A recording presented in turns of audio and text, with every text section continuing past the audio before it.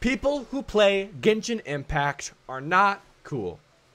You sit there all day grinding, if you can even call, playing the game, fighting the same boss over and over and over and over and over and over and over and over and over and over to get the same animal little stasis little thing just to make your character so you could upgrade it 10 more levels, and you cannot even grind. You can't even go and fight monsters to level your characters up. You have to buy the battle pass or find chests that have, what is it called? The exotic adventurer's wit to put into your character just to level them up.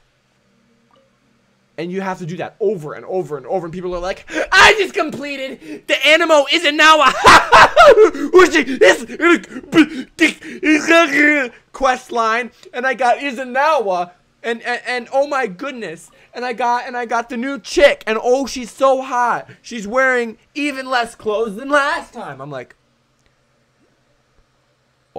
put some clothes on and make a game that's fun. Make multiplayer more interesting, and let me know what the hell I'm even supposed to do.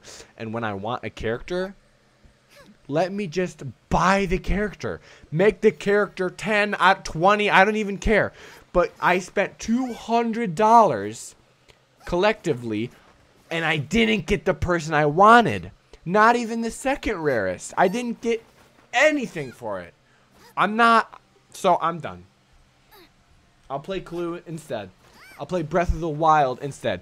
Genshin Impact is a Breath of the Wild clone.